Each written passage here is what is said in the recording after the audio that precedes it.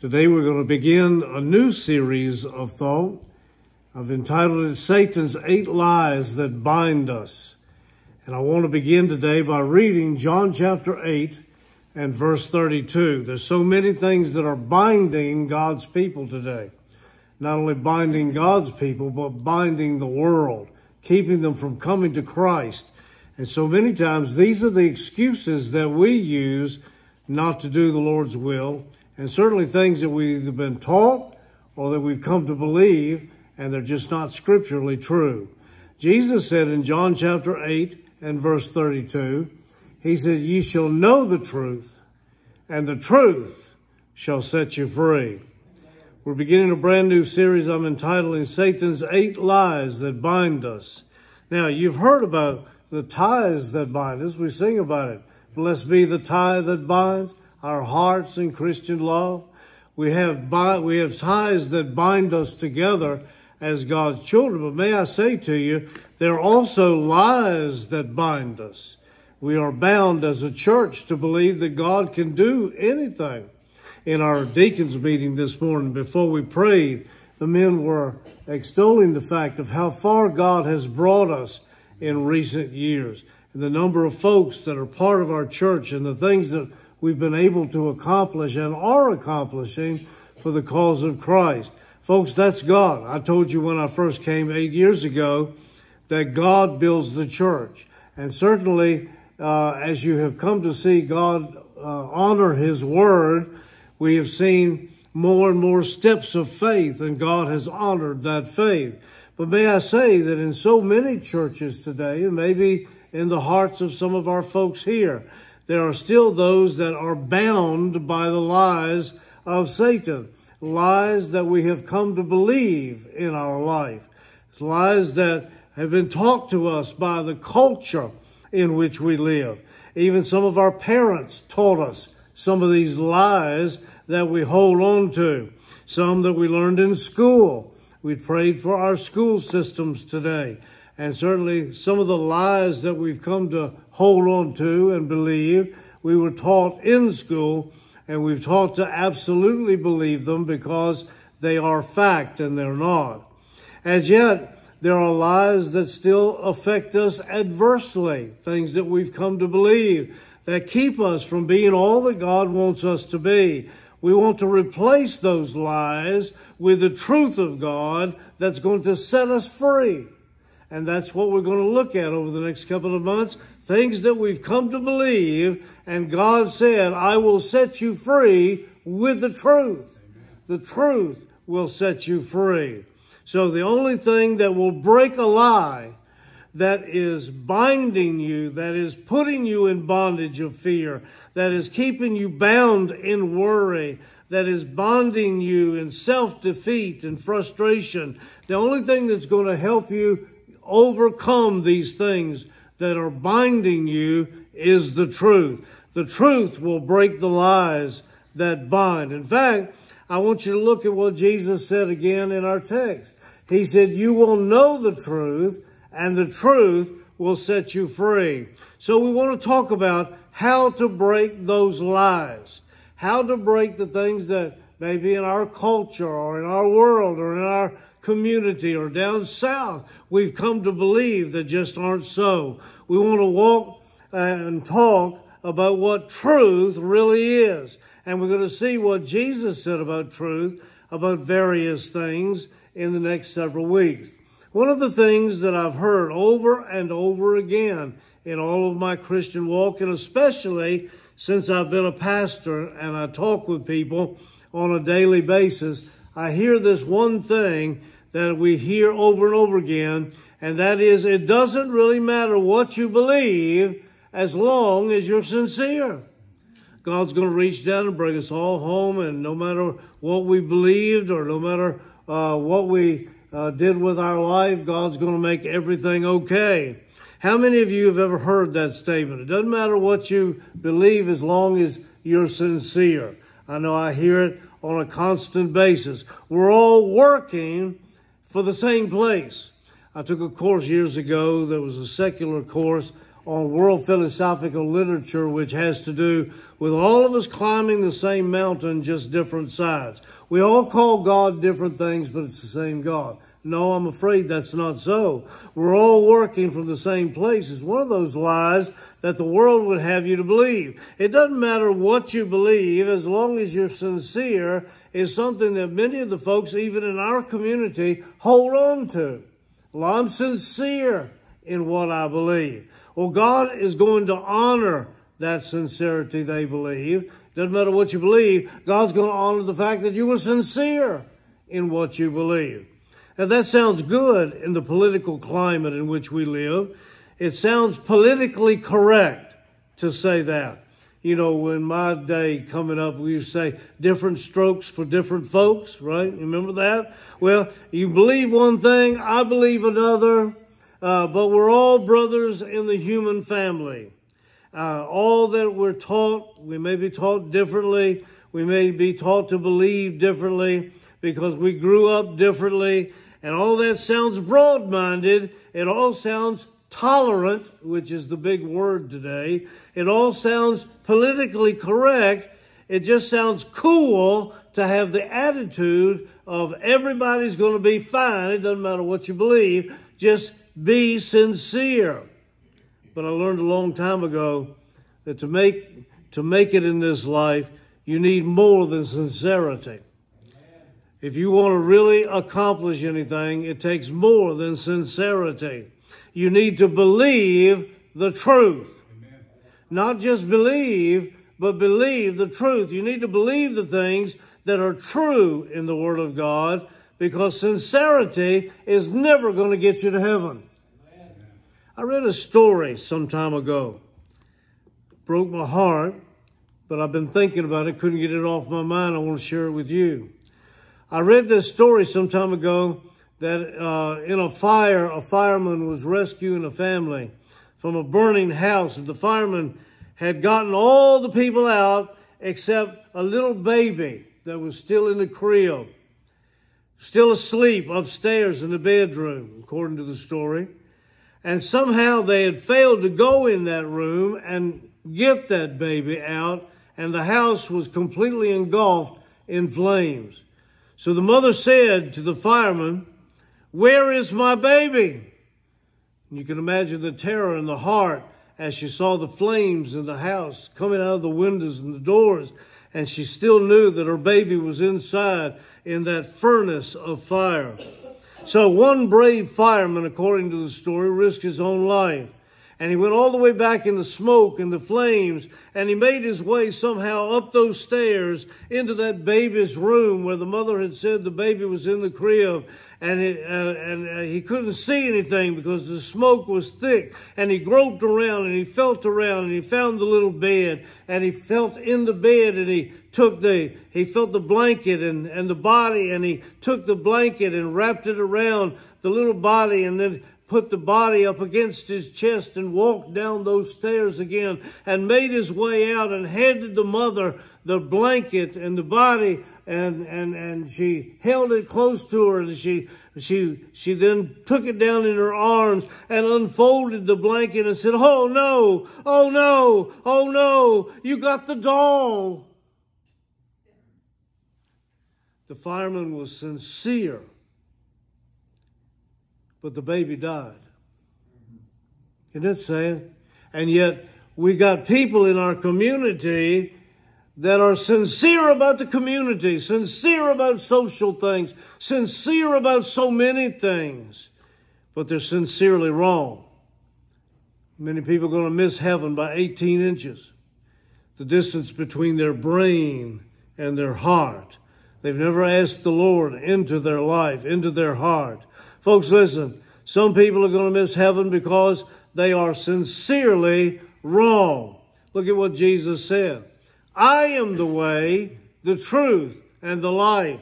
No man cometh unto the Father but by me." I want to start out today by searching for the truth. Searching for the truth. Let's look at the importance of truth this morning. What is important? What is truth? First of all, there needs to be a search for the truth. You remember what Jesus said? You shall know the truth, and the truth shall set you free. All of us need to be on a quest for the truth. You know, it's not a matter of what you grew up with, what you want to do with your life, or what you believe. It's a matter of finding the truth, because if you're sincere about the truth, you aren't going to make tragic mistakes. In other words, let me say this. If you really want to understand God, then God will hold you responsible for what you believe. God's going to hold you responsible for what you believe. Why does it matter what you believe, even if you're sincere? Why can you be sincerely think about something sincerely and yet be wrong and still miss heaven? Because God will hold you responsible for your beliefs. What you believe, what you give your life to, what you are sincerely involved in, God's going to hold you responsible. Why does it matter? Why can you be sincerely think about something and yet it's wrong and you miss heaven? Because God holds you responsible. Your beliefs are a choice. You choose what to believe. Nobody can make you believe what you believe. That's your choice. You hold on to certain beliefs because you choose to believe those certain beliefs. You believe them, you hold on to them. And yet the Bible teaches that God has given you the freedom to believe whatever you want. You can believe whatever you want. God gives you that freedom.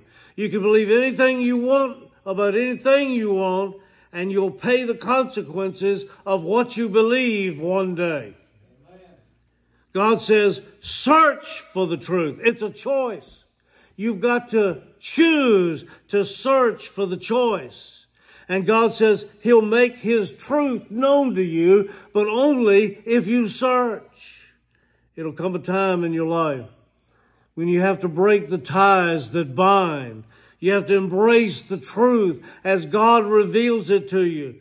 Folks, I used to hold on to all kinds of things, but I've come in my years to understand that there is one truth, and that one truth is the one truth that I must search for, and I must seek for, and I must choose. You can believe anything you want to. I mean, if you want to believe that Elvis is still alive, you can believe it. If you want to believe in the Loch Ness Monster, you can believe in that. If you want to believe in the abominable snowman, that's your choice. You can sincerely believe in everything that you want to believe in, but it doesn't make it true. Amen. The question is, do you believe the truth? Are you searching for the truth?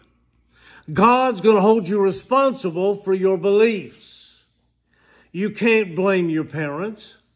You can't blame your teachers. You can't blame everybody else.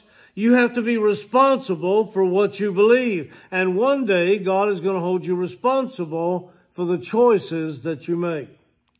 I want you to notice, secondly, not only will God hold you responsible for what you believe, but I also want you to understand that your actions are determined by your belief.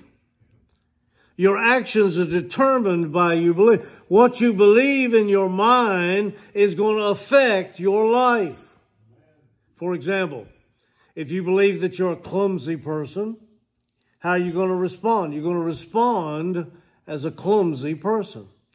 If you think you're unsuccessful, if you think you're less than somebody else, if you suffer from a self-image problem, then you're going to respond to people in the same kind of way as the way you feel about yourself. If you believe that everybody's crooked and nobody can be trusted, you're going to react superstitiously to everybody that comes your way as if they had a mask on and they weren't real with you and they weren't real towards you, and everybody's looking to take everybody else for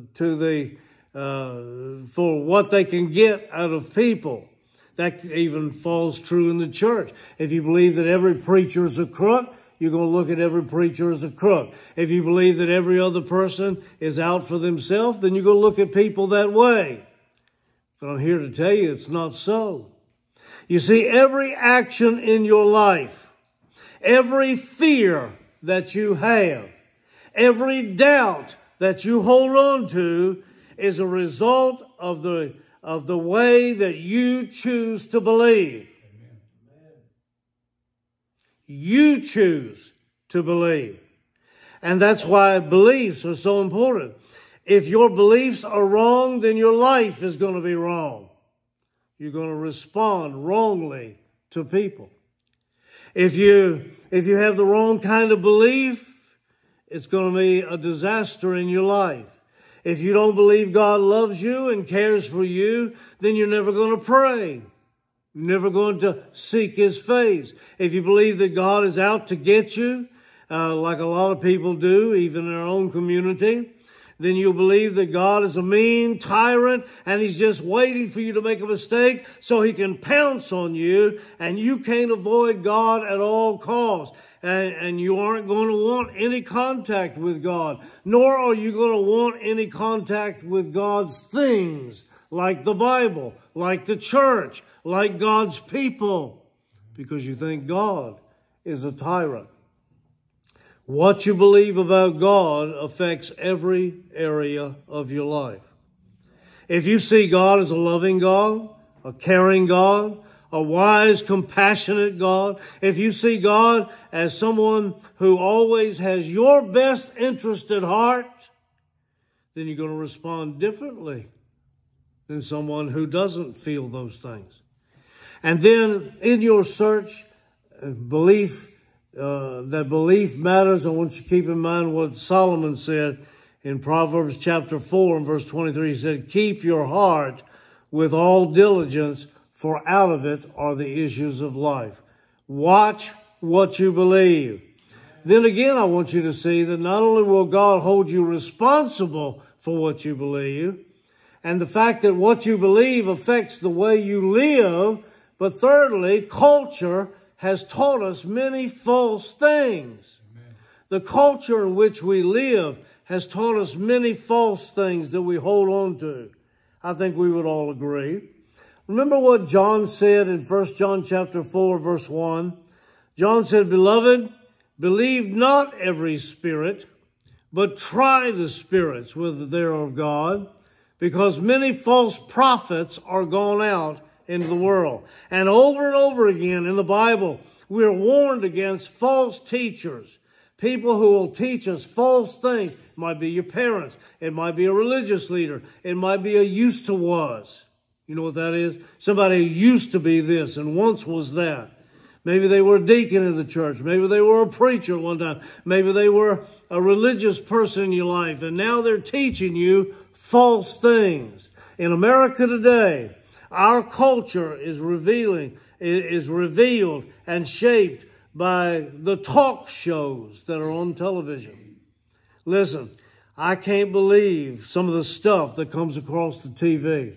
I can't believe some of the things that are being taught to people. And it's morning and night when you have talk shows and people that are sharing what they believe. Let me give you 10 things that I jotted down.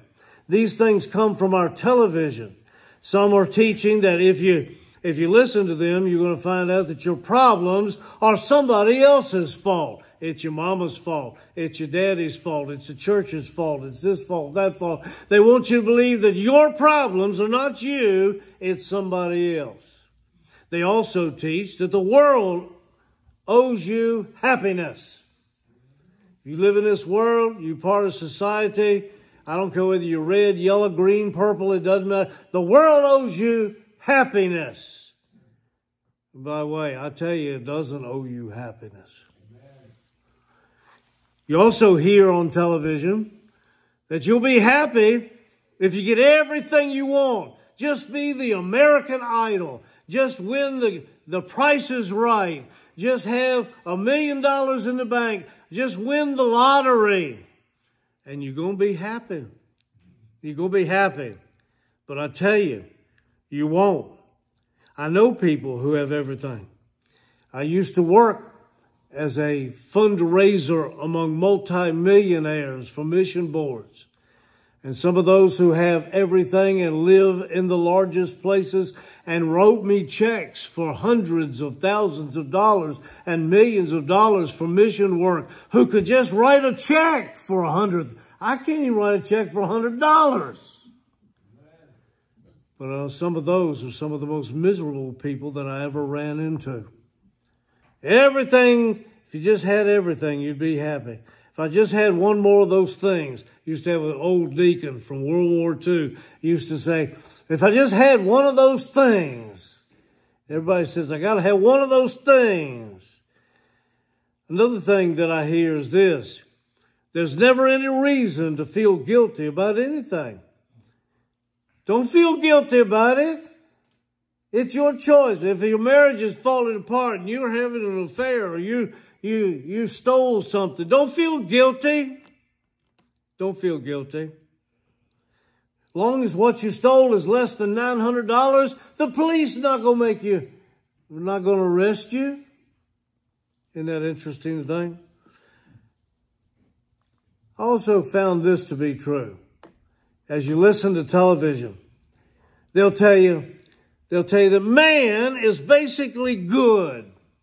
Man is basically unselfish. My question is, what planet do they live on? Right? What planet do they live on? Also tell me, well, all beliefs are equally valid. Doesn't matter what you believe, just be sincere. And you hear that over and over again.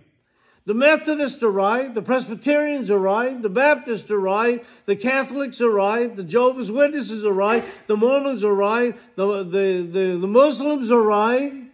Everybody's right. All beliefs are equally valid. I also heard this 2 weeks ago.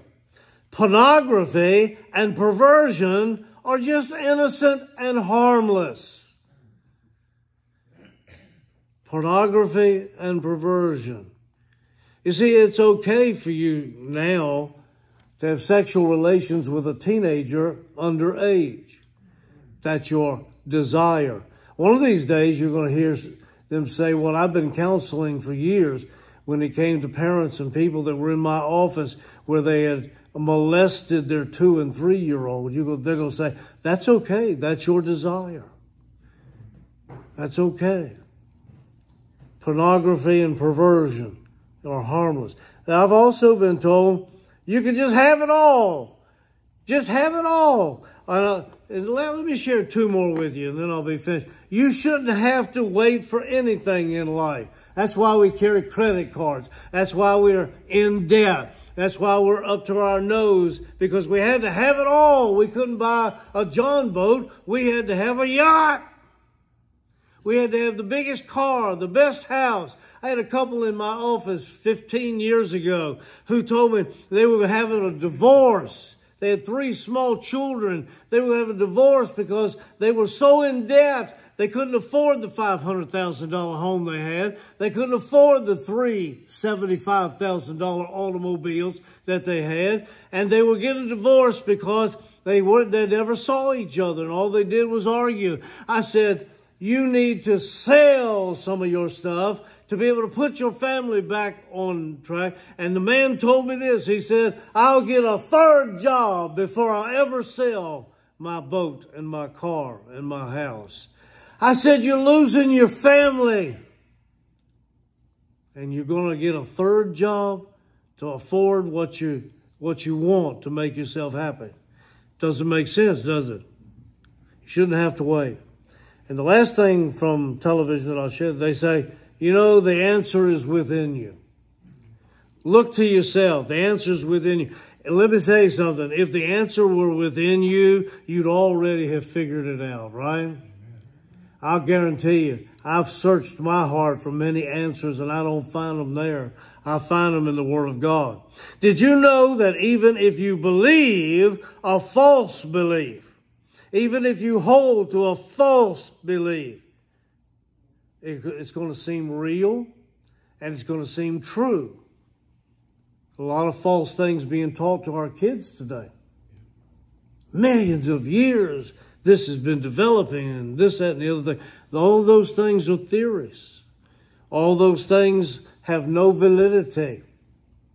I could take you to Texas right now where a man's footprint is side by side to a dinosaur footprint in a rock strata. Side by side. And yet the school systems would say they were separated by millions of years.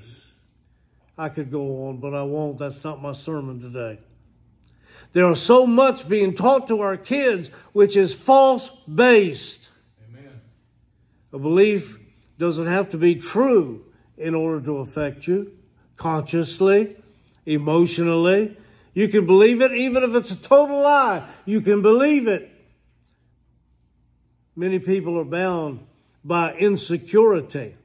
They're bound by fear. They're bound by worry. They're bound by frustration because they're believing things about themselves, about God. They're believing things that are being taught to them that are false. And so they end up with insecurities, not knowing what is true. Jesus said the same thing when he said, you will know the truth, and the truth will set you free. And my goal in this series over the next few weeks, my goal in these messages is to expose some of the lies that were being taught by radio, by television, by printed media, by our school systems so many times, and by people who generally believe that they know it all. They don't know anything.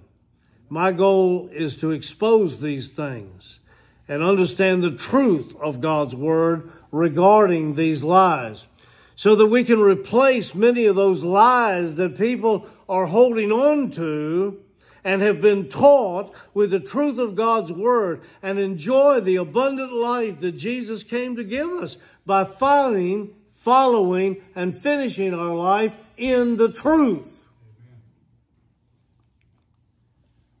We're searching for the truth. Then secondly, I want to bring you to the source of truth. Where do you find truth? Well, remember what Jesus said? I am the way. He said, I am the truth.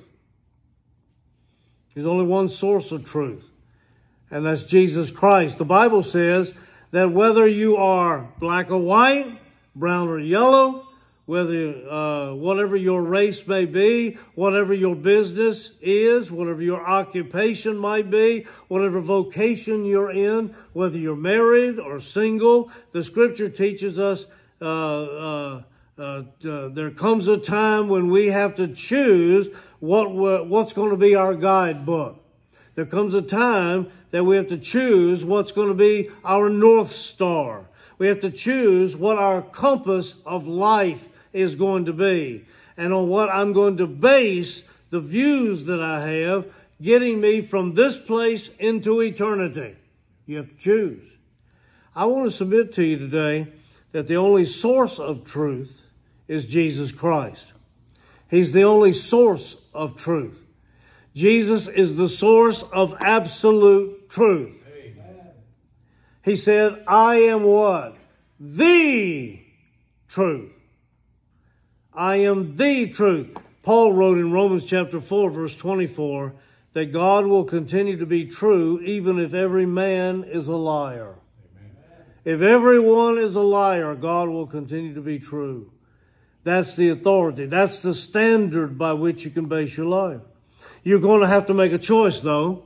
You're going to have to choose whether you're going to follow the Word of God or the world. You're going to have to choose whether you're going to follow Christ or you're going to follow culture. Because many times the truth of Jesus goes counter to culture. It's not going to be taught. You're not going to hear it on the street corner. It goes counter to the popular opinion of things. And one of the reasons it's hard to discover the truth is because it's hard to follow the truth. It's hard to follow the truth. It's not a popular decision to follow the truth. People believe things. Young people believe things. People believe things that are popular today that are leading them down a dark road. And when you go counter to your culture, you're going in one direction and the rest of the world's going in another direction. It's not easy. I'm going to challenge you today. If you want to find real happiness, if you want to find real joy, if you want to find real direction in your life, then you have to know the source of absolute truth. Absolute truth. Jesus is not only the source of absolute truth, He's also the source of unchanging truth. Amen. The problem with going by the wisdom of the world is the world's always changing. I was an educator for a while. The one thing that I learned was this. Every 18 months, the science books have to be updated and changed and revised because they're obsolete. Can you imagine basing your life on a world where every 18 months, everything you believed 18 months ago, a year and a half ago, is obsolete and is being countermanded by what's being taught, what's being learned today? And yet, we find even in our educational system, they're always having to upgrade what it is they say. They know what the world says is never going to be the same tomorrow as it is today. It's always going to be different. What's popular now, what's in vogue now, is next year is going to be out of vogue. It's going to be out of correctness. The world's wisdom changes. But God's word, God's wisdom is unchanging. It's always the same. Luke chapter 21, verse 33, Jesus said, heaven and earth will pass away, but my word will never pass away. It's absolute truth. It's unchanging truth. And that's what Jesus said. What Jesus said 30 years ago, 100 years ago, 1,000 years ago is still true today. What the Apostle Paul preached and taught is true today, just as and is valid today as it was when Paul said it. Amen. Jesus is the source of absolute truth. Jesus is the source of unchanging truth. And Jesus is the source of transforming truth. Amen. You see, truth isn't something you believe. Listen to me. Truth is not something you believe. Truth is something that you practice. Truth is something that you follow. How do I know? Because Jesus said, therefore, whosoever heareth these things, sayings of mine, and doeth them, I will liken him unto a wise man, built his house upon a rock. Jesus says, it's not a matter of just hearing it. You got to do it. You've got to follow it. You've got to live it.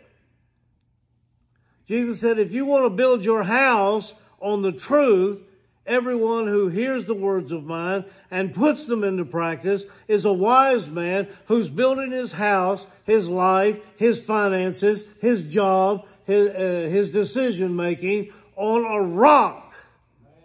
And when the storms come, and when the rain falls, and when the wind blows, your family will succeed. Your job will succeed. Your life will succeed.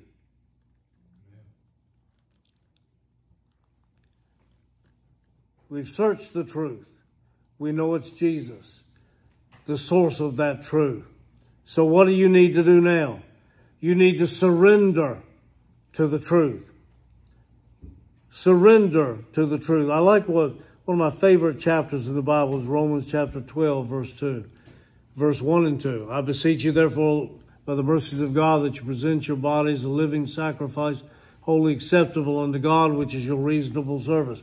But in verse number 2, he goes on to say, be not conformed to this world, but be ye transformed by the renewing of your mind, that you may prove what is that good and acceptable and perfect will of God.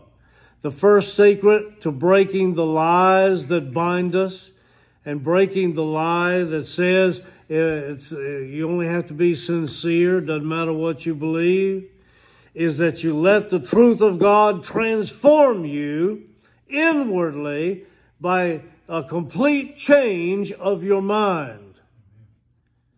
What does that mean? What does it mean to completely change your mind? Well, first of all, it means to know the truth. Know the truth. You've got to know the truth. The Bible says in 2 Timothy chapter 4, verse 3, there's coming a time when people won't listen to the truth. They're going to be looking for teachers who are going to tell them what they want to hear. There are churches today that are meeting that don't even open the Bible. They just tell people what they want to hear. They're not going to listen to the Bible. They're going to go blindly follow the ideas of some preacher, some priest, some rabbi, and they're going to follow those ideas because they sound good and they make them feel good. You've got TV evangelists and radio evangelists with large crowds that are making you feel good, but you're going to feel good all the way into hell. And so you have to commit your heart to knowing the truth from God's Word, not just looking for somebody whose messages are exactly what you believe. We need to look for teaching that tells us exactly what the truth is. And let the chips fall where they may and commit ourselves to the truth, not what's popular, but what God's Word says. Know the truth. Secondly, obey the truth. When you learn it, obey it. I want to show you what Paul said to the church at Ephesus. In Ephesians chapter 4, verse 14 and 15, Paul said, that we henceforth be no more children, tossed to and fro, carried about with every wind of doctrine, by the sleight of men and the cunning craftiness, whereby they lie in wait to deceive. But speaking the truth in love, may grow up unto him in the things which is the head, even Christ. Folks, listen. It's one thing to carry a Bible. Granted. It's one thing to carry a Bible. It's one thing to read the Bible. But it's an entirely different thing to become a Bible. Amen. Believing what you believe based on the Scripture and living by the Word of God. It's an entirely different thing. We definitely need to know the truth. We need to obey the truth. And we've got to make a choice. You can't continue to choose the world's way. You've got to make a choice. Make a commitment to the truth. Paul said this in 2 Thessalonians chapter 2 and verse 13.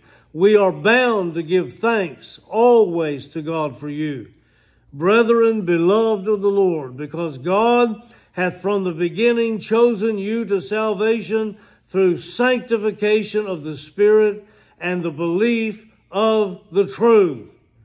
What is truth? Jesus said what? I am the truth. When I talk about being committed to the truth, what am I talking about? Being committed to Jesus, who said, I am the truth. You know, nobody else could make that claim but Jesus. Suppose somebody came up on this platform. They stood behind this microphone. They said, I'm the truth. I'm not a teacher teaching the truth. I am the truth. I'm not a philosopher examining the truth. I am the truth. I'm not a prophet telling you about the truth. I am the truth. If anybody did that, we'd ask them to get down off the platform and sit down. But Jesus said, I am the truth. I embody the truth. I am incarnating the truth. Jesus said, if you want to go to heaven, he said, if you want your sins forgiven, he said, if you want to get rid of all those hang-ups and live right, if you want to have your sins taken away, if you want to have your past wiped out, if you want to have real peace in your heart, Jesus said you have to commit yourself to me because I am the truth. Amen. The devil's going to try to make you believe that there is some other way except Jesus. Some other way you can be happy. Some other way you can have eternal life. Some other way that you can have everything you want. God will let you believe that if you want to believe it. You can believe whatever you want. That's your right. God will let you believe whatever you believe, And you could be as sincere about it as you possibly could be, believing that your sincerity and what you believe is going to take you to heaven. But I tell you this, the person of Jesus Christ is the truth to every question. You can say today, well, I don't want to commit myself to Jesus. I just want to live however I want to live. I want to be separated from Jesus and the things about Jesus. I don't want to have to go to church. I don't have to read the Bible. I don't want to have to live for the Lord. And you have every right to believe that. You have every right. God will let you do that. And if you say, I want to live apart from Jesus, God will let you live apart from Jesus for the rest of eternity in hell. That's right. Without Christ, you'll spend eternity apart from Jesus. You might say, well, Brother Earl, is hell real? Is heaven real? I know that they are. You know how I know? Because Jesus said so. Amen. And He's truth. He's truth. I want you to understand this one thing from everything I've said this morning.